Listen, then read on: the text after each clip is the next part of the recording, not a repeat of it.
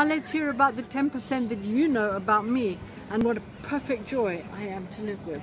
Indeed you are, my love. And I wouldn't dream of depriving our audience of that vital information. I hope you enjoy it. Thank you for joining us.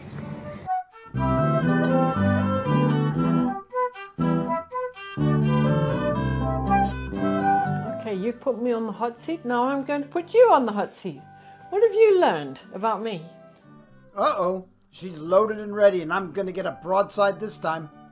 Now for the greatest dilemma known to men with regards to their wives. How to get out of jail free or with the least amount of damage. Okay, I have learned that you hate it when floors are dirty. You absolutely detest it when you walk with your bare little feet on the ground, which your bare feet, being African feet, are often bare. And when you feel little crunchy bits, it makes you just go, bleh. So on the positive note as well, is that both of us are very clean people. Yeah. We don't like smelly things and smelly bodies and smelly breath. And I've learned about you that you always want me to accomplish things.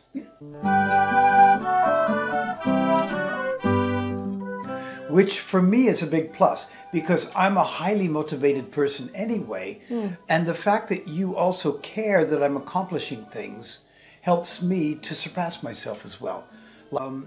On the other side, you hate competition. I kind of thrive on it. So I've also learned that when you come home at night, that it's wise to not rush you into things. Just maybe, you know, do a little bit of small talk, let you get rid of the day's hassles. Yeah, well, I learned that from you, actually, when you were at the park school. Oh, my goodness, yeah. Because you used to come home wound up tight as a piano string. Well, you put yourself in a classroom for 8 hours a day with teenagers, you'll find that your demeanor is a bit tightened at the end of the day. So I've learned that we suit each other really, really well. I'll tell you something else that I think is quite a plus. What's that? Is we have learned to keep short accounts. Yeah, that's true.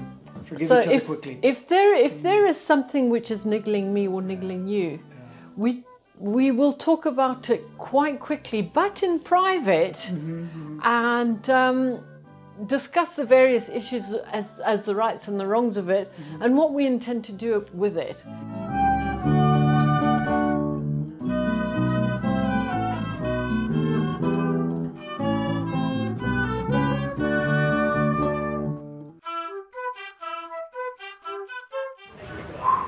I didn't come off too badly there. Actually, no, you didn't. Next week, we'll be posting part 2 on a teachable spirit. The topic is entitled The Four Walls, and it's about the practical side of marriage. I'm glad you could be with us. God bless, and bye for now. Bye for now.